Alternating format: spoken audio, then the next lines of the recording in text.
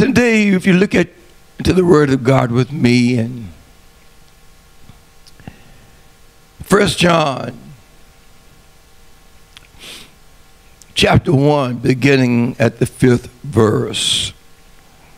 This week, as I was reading, these verses stood out. It said, "This then is the message which you have heard of him, and declare unto you, that God is light, and in him is no darkness at all. If we say that we have fellowship with him and walk in darkness, we lie and do not the truth. But if we walk in the light, as he is in the light, we have fellowship one with another, and the blood of Jesus, his son, cleanses us from all sin."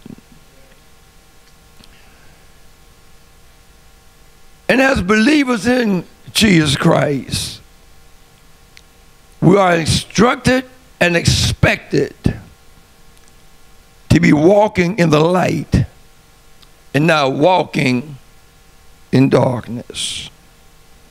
And how many of you know that Jesus himself should make a difference in our life?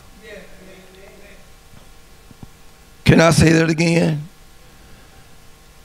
I said Jesus should make a difference in our life. And we that are walking in the light, we also should identify those who choose to walk in darkness and how to avoid them. The Bible says in Ephesians 5 and 10, proving what is acceptable unto the Lord. Everything is not acceptable to God. And then it says in verse 11, have no fellowship with the unfruitful works of darkness, but rather reprove them. And this is because we are the light in the Lord, and we are to walk as children of the light. We are to be noticeably different from those who dwell in darkness. When I look around today, if there was a time for us to make a difference, is right now. We're living in a critical hour now. Seems like that the world, amen, is in charge. Come on. But I believe that God still got some people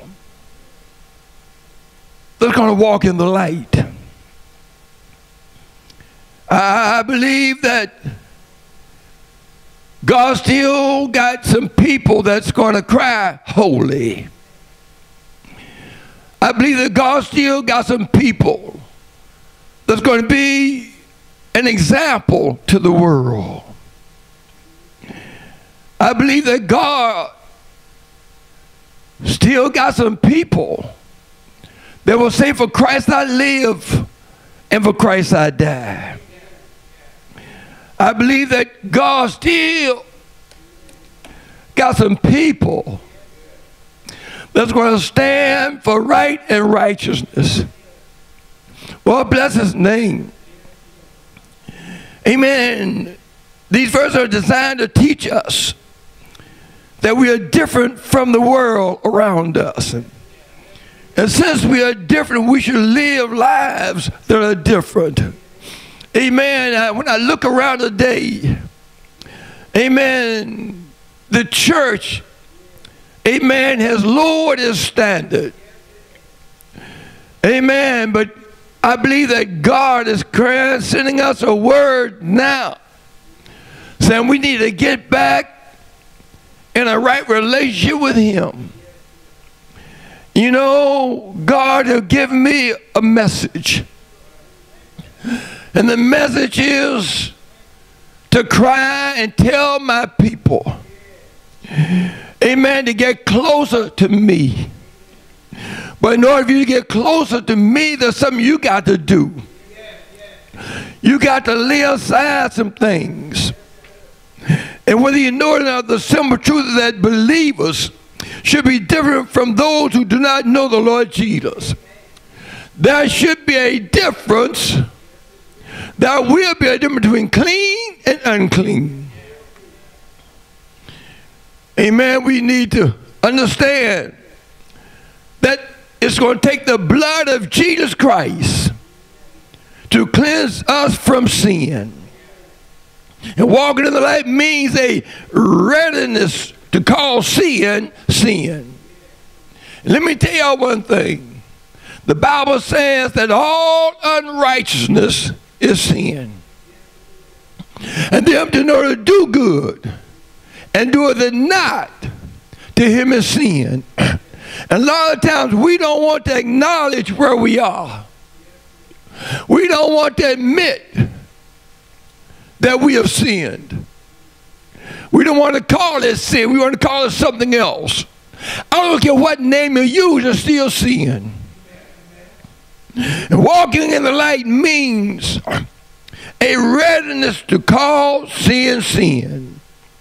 And if God has shown you something is wrong in your life, and God will show you you. A lot of times we justify what we do. I'm guilty. I'm guilty of justifying what I did and saying it wasn't because it wasn't that bad, but guess what? Sin is still sin.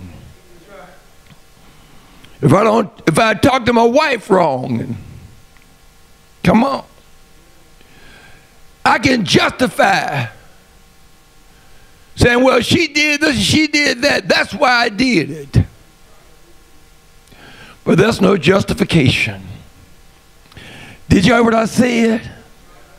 That's no justification. And we try to justify our actions.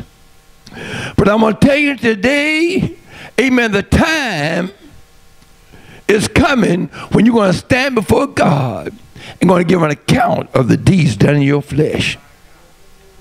Walking in the light means that readiness to walk in obedience to all God's instructions in the Word of God. God says He has given us instructions how we're supposed to do it. But we got to want to be obeyed. I see sometimes that's a problem. We know what the Word of God says. How many of y'all know what the Word of God says? Let me see your hand. You know what it says, but there's something inside of you that says it don't take all of that. There's something inside of us that talks to us and says, listen, you can do it your way. This thing also means a readiness to have the Holy Ghost melt you and mold you into the Jesus on the cross and whatever said is necessary. We need to understand something that is going to take God to change us. You can't change yourself. Anybody ever tried to change yourself? Let me see your hand. You tried to change. Come on. Amen. I've tried. Amen, to change some things about me. But I found out that I cannot change myself. It's going to take God, amen, allowing God to change me if I want to change. How many of you know sometimes we don't want to change? Sometimes we like the way we are. Huh? But the Bible says we got to realize something. This is not our home. Some of us, we live like that. This is it. But the Bible says in 1 Peter 2:11, said, dearly beloved, I beseech you as strangers and pilgrims, abstain from fleshly lusts which war against our soul. As strangers and pilgrims in this world, there was a time we were citizens of this world. Somebody, what do you mean, preacher? We live like they lived. We thought like they think. We did what they did. Somebody said, wait a minute, what are you talking about? Every last one of us in here, before we accepted Christ, if you have accepted him, you did your thing. Some of you fornicated. Some committed adultery. Some smoked reefer. Some drank liquor. Come on. Some stole. Some lied. Some cheated. And you enjoyed what you was doing. You said, I'm having fun. But then you heard about Jesus. And when you heard about Jesus, he came in and changed your life. Because the Bible says, if any man be in Christ, he is a new creature. In other words, when you accept Christ in your life, you will not do what you used to do. You don't want to look like you used to look. Somebody wrote a song, said, I looked at my hands and my hands look new.